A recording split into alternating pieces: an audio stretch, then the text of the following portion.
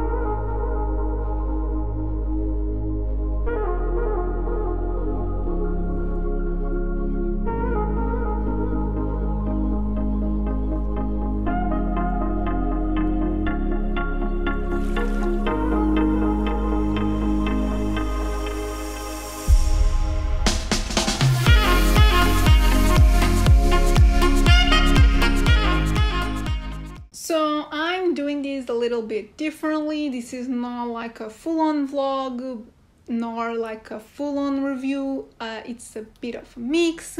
As you've watched, yesterday I watched 3 films, and by the time I came home I was like really tired, so I decided to do this right now and give you like a better explanation of the movies that I've watched.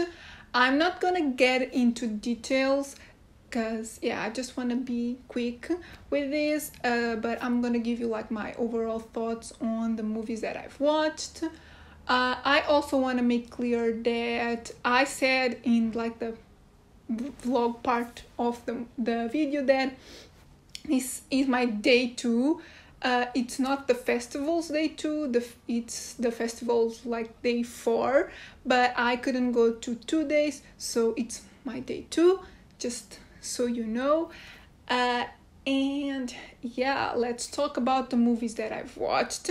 So the first film that I watched was Jacob's Ladder from 1990, and believe it or not, it was my first time watching it. I did know like the twist, so that kind of ruined my viewing experience. Like, I still enjoyed it. I gotta say that I think it's a pretty good movie, but if I didn't know, I would be more surprised. So yeah, there's that. Still, it's a pretty good movie, and more than anything, I felt like emotional rather than scared. It has creepy visuals, yes, but because this is about the Vietnam War and what it does to everyone that went, it ends up being like kind of sad, but yeah, still it has like pretty creepy visuals, and I can see this being like a really scary thing for the time it was made. So yeah, I did enjoy it, and I gave it a 3.5 out of 5. The second film that I watched was The Amusement Park. This is like a film that was made in 1975, but it's just being released now because it was just like rediscovered, and the George Romero Foundation put it together and like release it. And I gotta say, I had high expectations for this one, and because of that I was a little let down. It's not that it's a bad film, I did like it, but I was expecting more, and from what everyone has been saying, it was like kind of depressing, and it sort of is. It's like it's sad, and it's even worse when you think that all the things that happen in the film are still happening. So that is sad. but I can help but be a bit disappointed because I wanted more. I did like the visuals, like the style and everything is like really interesting, and I do think it serves its purpose. It tells you what whole people go through and how you can like help them. But again, I wanted a bit more. It's not really horrifying. There's not a lot of horror elements besides reality. So yeah, I still liked it. I give it a 3 out of 5, but I wanted a bit more. And the last movie that I've watched, but certainly not least, was In the Earth. This came out this year, and I was actually supposed to watch this when it came out, but then I just kept postponing it. And when I saw that it was in the festival, I knew I had to watch this on a big screen, and the theater was packed, obviously with the restrictions, but it was packed. So it was a sold out movie, show, whatever, and it was really interesting. This is one of those films that is a lot, and I was really close to the screen, so it really was a lot.